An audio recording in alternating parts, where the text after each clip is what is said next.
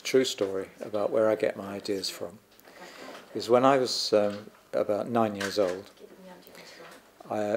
My family was quite poor, so I always had to walk to school about half a mile. And I had to walk, as I walked up the road to school, I always used to have to pass this very old dark house where this woman lived. It had a broken down fence, an overgrown hedge, and it had a funny smell to it as well, like a sort of like cats, but like something else as well. Something else not really very pleasant. And we always avoided it because we were always scared of it. But I was walking to school one morning, and a cat, a black and grey cat, ran out of the front of the gate of this house into the road and got hit in the road by a motorcycle. And the cat was lying in the road.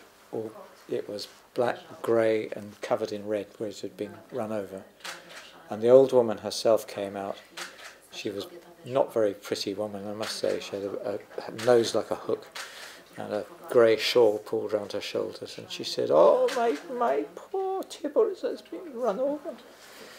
So I was only 9 years old, but I picked up this cat out of the road and found that there was a veterinary surgeon, an animal doctor.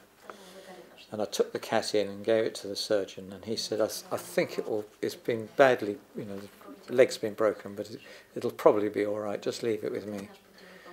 So I went back to the woman with all blood down my school shirt and everything, on my school tie and everything. So I had to go home anyway. And I saw the woman there, knocked on her door in a horrible smelly house.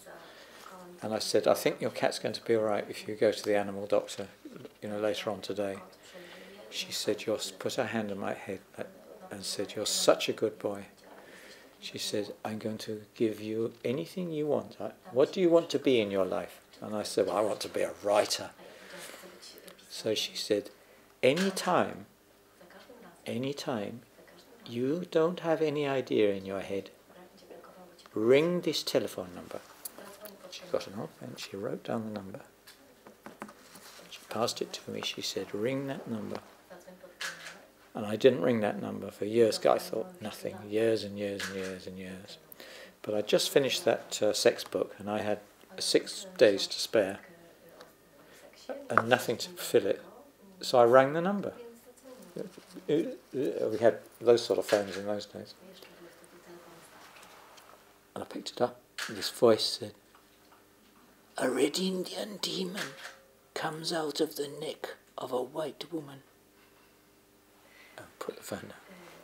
And so now, any time I need an idea, that's what I do. I'll give you the number later if you like it.